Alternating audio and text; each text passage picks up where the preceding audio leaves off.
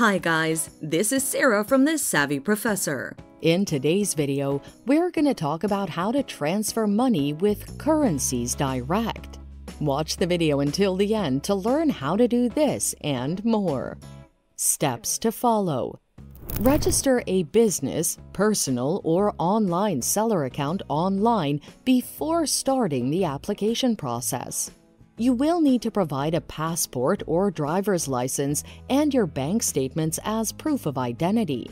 The account manager will contact you once your identity is verified. Start the transfer process by logging into your account and entering the amount, destination country, and recipient information. You can contact customer service at +440 207 847 9400. The phone number is in the description, or email customer.s@currenciesdirect.com. The email is also in the description for guidance and to agree on the exchange rate. To make payments under 25,000 euros, you can transfer online or contact them via the phone.